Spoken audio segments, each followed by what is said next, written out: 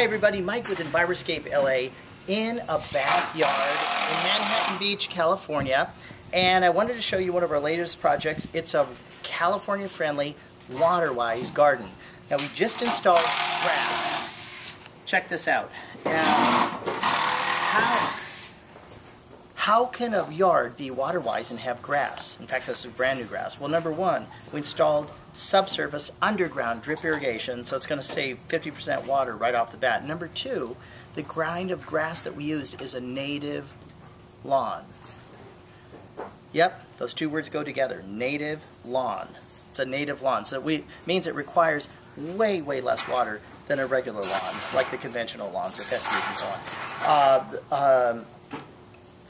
Also, too, not just the lawn, but we also decided to add a couple of fruit trees here. So actually, there's about 3 avocados. These are called the Lamb Hass avocados. They don't get real big, but they get the amazingly tasting avocados called the Hass avocados. We have a fountain right here. Let's check this out. So this fountain is meant to attract the birds and the butterflies, the hummingbirds and so on. It's a great little fountain, and there's really nothing to do maintenance-wise. I mean, it has a pump underneath the infrastructure here, so it just goes. The nice thing is it'll attract the birds and butterflies, hummingbirds, dragonflies. It'll attract, the stuff, the beneficials for the garden. The plantings here are all drip irrigation. We got the low-voltage lighting system in.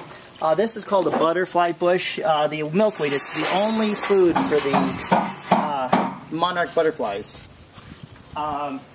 Over here, we've got more drought-tolerant food. The only thing we left from the old landscape is a citrus tree because it provides food. Great thing. Lemons are very highly alkalizing for the body.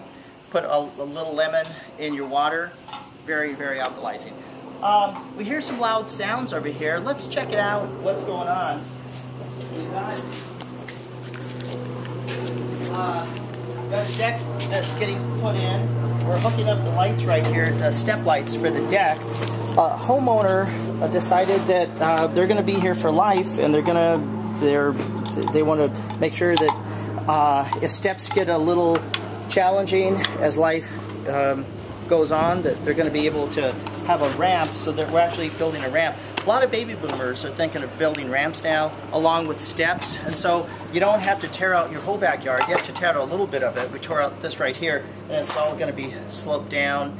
And then we've got a wheelchair accessible ramp right here in the back. We've got the lights, and we've got over there against the back of the house, we've got the Rainbird Copper Shield Technology drip irrigation, which is hooked into the valves right there, and the valves actually have filters on them because it's drip irrigation. So it's a fabulous little job, but it just goes to show what makes for a California-friendly garden, the new type of California-friendly garden.